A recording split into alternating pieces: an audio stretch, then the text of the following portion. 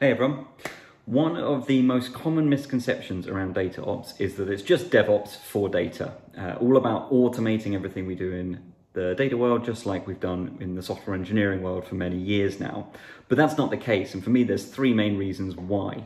Firstly, where DevOps is just focused on that automation piece and about making software engineers more effective and more efficient, DataOps is a more holistic look at how we go about delivering data products, and very importantly, focus very much on the end business outcome in a way that DevOps isn't really done.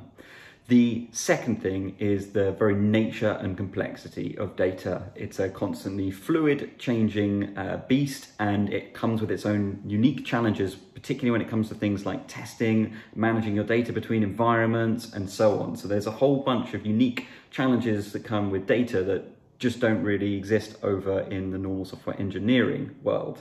And finally, the third thing is the skills and the people involved. So where with DevOps, we're providing a range of tooling to really experienced software engineers who are comfortable writing code, DataOps and the people involved in DataOps is a much wider group, from engineers all the way through to analysts and BI users and data scientists and so on. So we need a different range of tools, a different range of approaches and so on to support all of those. So there's three main reasons why DataOps is not just DevOps for data.